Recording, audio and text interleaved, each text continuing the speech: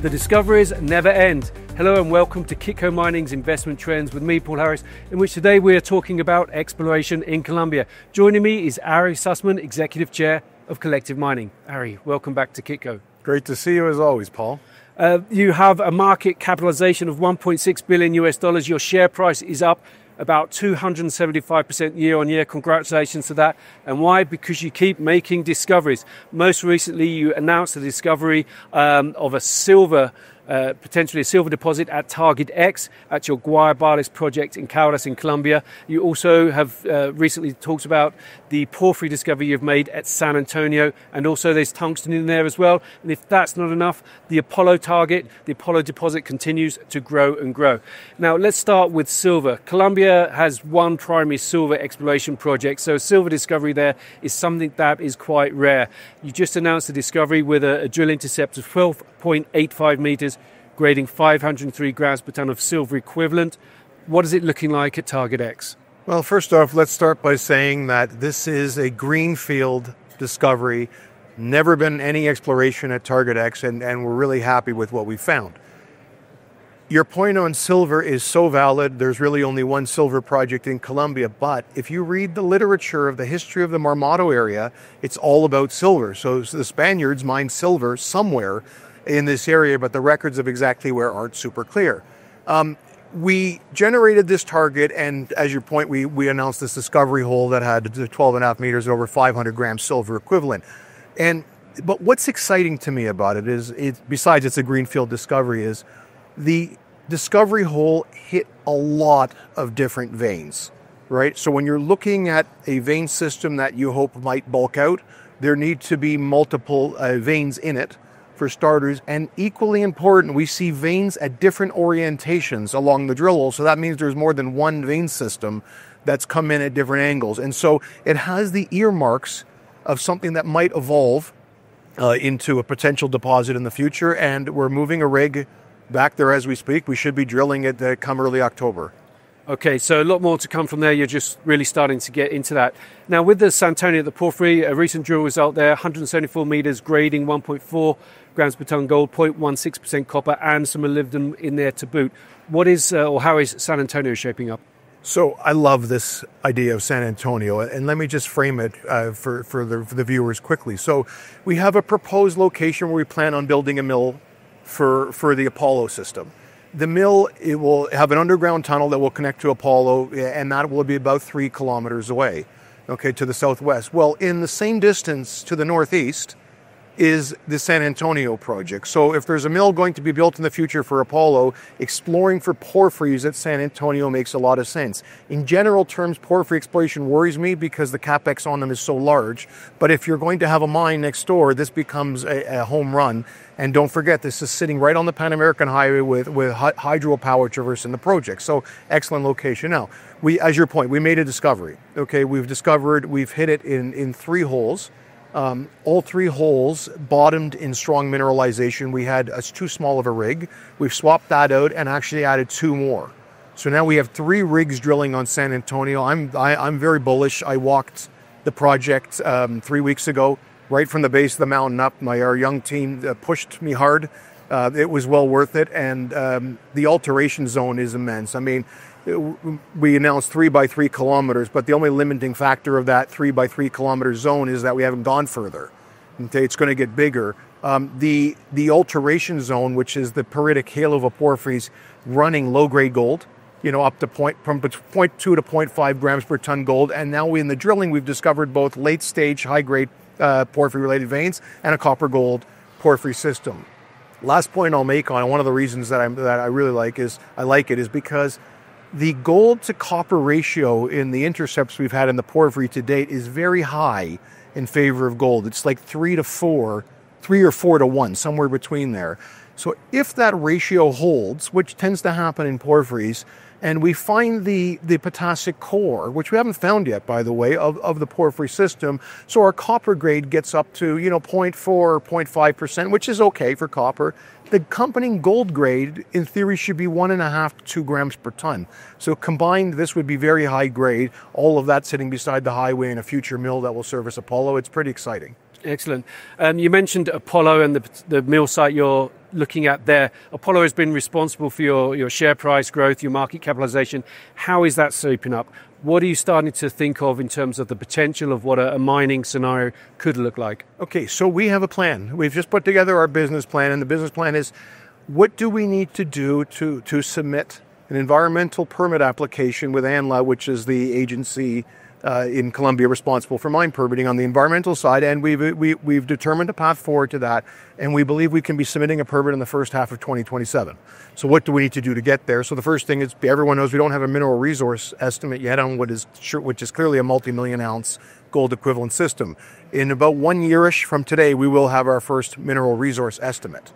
Okay, the plan for that estimate is to try and get the top 1,000 meters from surface where the system outcrops into the measured and indicated category, and then anything deeper than that, which is the ramp zone, the high grade ramp zone, that would be an inferred because it's harder to drill because it's further drilling from surface.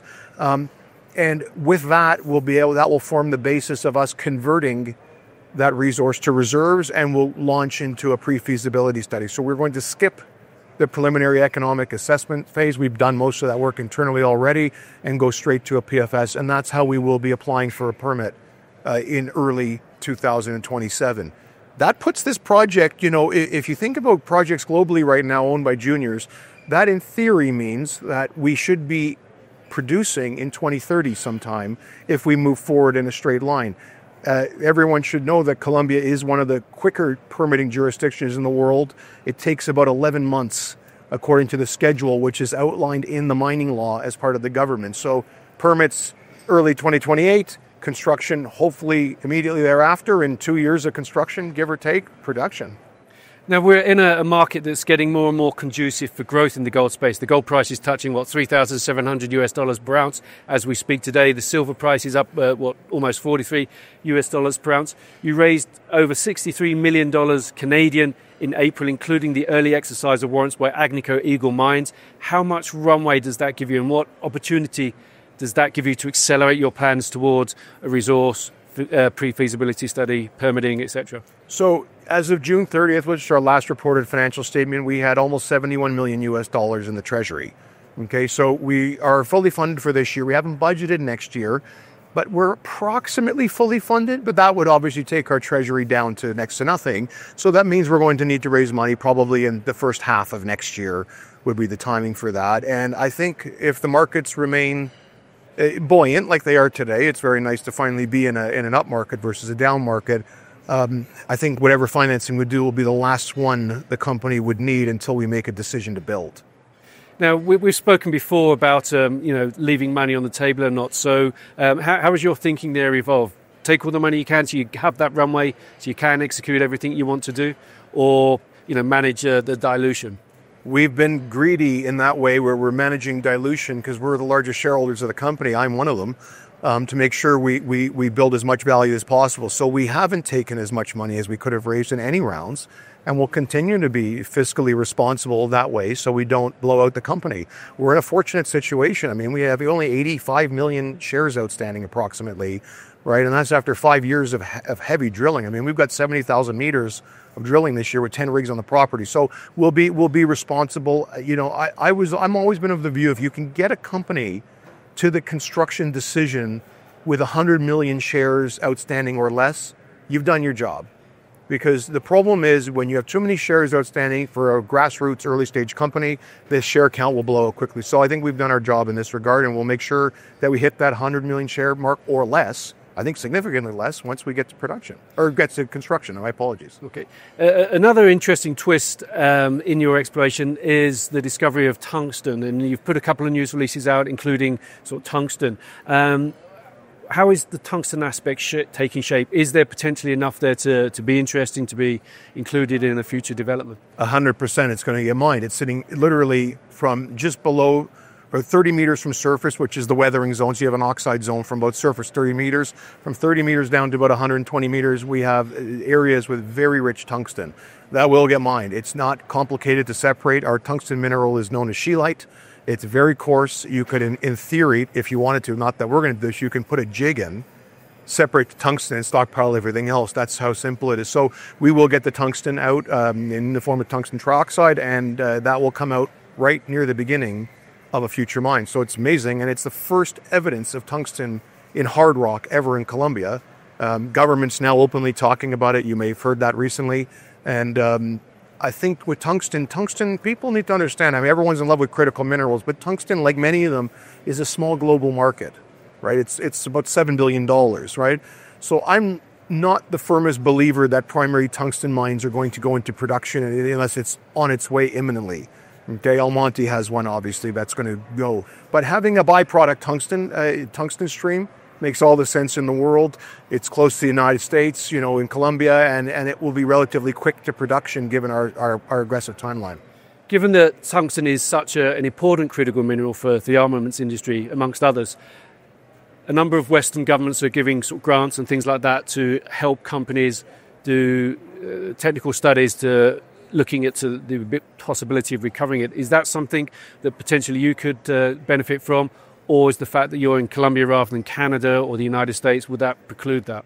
So in order to gain investment from a government like the United States, which would be our focus, you need to have a mineral resource estimate. So you foreshadowed my very first call from about 1 year today. As soon as when that mineral resource estimate comes out, my next thing to do will be call the U.S. government, the Department of Defense, to try and have a conversation on the tungsten here and how they might contribute to that coming out of the ground financially. Okay. Well, taking a step back, Ari, with Guayabales such a potential source of mineralization, it does seem very hard to believe that other companies have previously explored there and drawn a blank.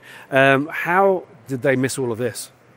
There's almost no historical drilling. So, and most of it was focused around a very small mine on our license, which they called the Guayabales mine, hence the name of the project. That area is not interesting for us. Okay, so look, this was not an easy system to interpret. Right? I mean, we weren't right with our interpretation early, but now we've got the model correct. And what it is, it's a reduced intrusion related system. So that's effectively a porphyry that's been starved of oxygen. And the intrusion spewed off all these late-stage high-grade veins. And so now we have a model for it. Now it's become abundantly clear how to explore. But believe me, we made our mistakes. But look, I'm in the business of taking big risk. We drilled some pretty wild, aggressive holes. And it's not like we found Apollo on hole 1. I think we found it on about close to hole 30, right? So... Well, that wasn't even the initial target. No, it was not. So this is, but if you have excellent geology and you know what you're looking for, to define what excellent geology is, which we knew this project was, we figured we had a good chance of it happening, and it did. And let's not forget, the saying in mining, I'm not the first to say this, the best place to find a mine is next to a mine. We're contiguous to our motto, which is, 8.7 million ounces of total resources and an historical monster of millions of ounces produced. Okay. Looking ahead to the pre-feasibility study, a key factor there, you recently appointed Ned Jalil as CEO. He's held senior technical and developmental roles with companies such as Kinross Gold, Appian Capital. It seems like you're following a similar playbook that you deployed at Continental Gold when you hired Don Gray fresh from building the Escobar mine, silver mine in Guatemala at Veridica. What is your plan there for Apollo? So I think look, we're on an open path to build it, and obviously we're open to sell it if someone gives us the right price. Ned is a really strong guy, okay? He's got wonderful management skills, which is key for me to find someone with that skill set, and he's passionate and he's creative. So we're fortunate to have him. The thing that I've done this time versus at Continental Gold is I brought that role in earlier, right? Because one of the mistakes that we made is I didn't think about enough how, like resource estimation, you need to do multiple iterations of it to get it right before you go to reserves. We do that internally now. We have that skill set. Mine planning needs to be like that too. It needs to be an internal generated skill set. So Ned is beavering away at scenarios for mining as we speak. And by the time we make a decision to build, we'll probably have done 50 of them, right? And so we'll have worked out the kinks, and we're fortunate to have him, and he's excellent with people, and we're lucky. It hasn't all been plain sailing, though, in the last couple of months. In August, a financial institution issued a short report against collective mining. What has been the impact of that? Well, the impact was virtually nothing because it was baseless. The accusation was, which is, by the way, the accusation is correct. When you have older titles in Colombia, older being pre-computers. And then when the cadastre electronically was introduced, so you're titled post-computers, and you put them together, the edges sometimes don't exactly match, and you have what's called incomplete cells. Incomplete cells are little small half squares, or less than a square, that cannot be staked by anybody. And the only ultimate owner of those incomplete cells are the title holders on either side of them. We are the title holders on 100% of the side because they're both our titles that abut. So it's a frivolous thing. It's an error within the electronic cadastre. The Colombian government is working to fix it. I suspect it will be fixed, but we had this at Continental Gold. No one brought it up, and it never seemed to matter. And Zijin successfully mined through the incomplete cells as we speak. Okay. Now, Ari, a lot going on. So what are some of the key catalysts for our viewers to watch out for over the next 6 to 12 months? Drill, and more drill. I mean, we're drilling the San Antonio target. We'll soon be drilling the next target. Apollo's getting blitzed. And we have a couple of holes from various grassroots targets around the Guayabales project that we're waiting on assays. The only thing I'll caution industry-wise, there's definitely, because of the activity, there's been a bit of a slowdown. Assay turnarounds gone from about 2 weeks to 4 or 5 weeks, so that's a little bit slower. But other than that, more news and lots of it.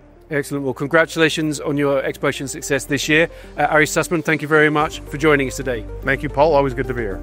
And stay tuned for more investment trends. I'm Paul Harris, and this is Kitco Mining.